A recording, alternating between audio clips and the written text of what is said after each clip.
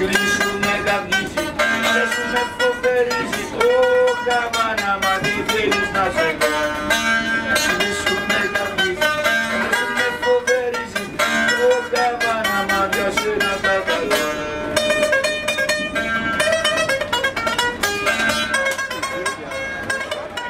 had been returning to Athens on and off throughout our journey, only to watch tensions grow as the summer heat turned into an inferno of outrage and emotion.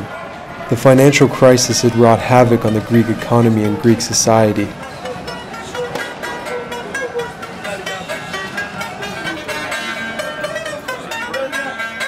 Greece had become a test case in how much austerity a Western nation could absorb before it plunged into chaos.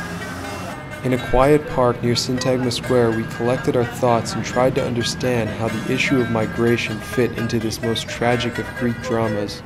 To understand more about the situation, we spoke first with Médecins Sans Frontières, who had been working on the issue for years. These people are living in the so-called detention facilities in the north, and they come to the big detention center that's Athens. Because when they come in Athens, nobody is responsible anymore for them. While in detention, bad or good and very bad living conditions, somebody is in charge of them. In Athens, we also met with Mohammed and Abbas, two Mauritanians, one of whom we had met just after he crossed the border in Evros. I wanted to see how he and his friend were holding up after I had heard about frequent attacks by right-wing thugs who were targeting migrants. Il vient même jusqu'à Hermou où on vend là. Ouais. Il nous trouve là-bas, il crée des problèmes pour quand on vend ici. Retournez chez vous, vous êtes des imbéciles, qu'est-ce que vous faisiez chez nous?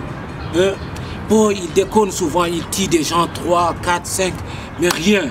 Ça arrive souvent. Ça arrive souvent. Le gouvernement ne fait rien.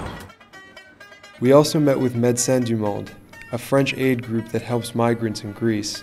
It's extremely bad for them, extremely bad, even for those who are living here for many years, even for if it's for those who are coming 2 months here. I think it's the same. They face a lot of difficulties.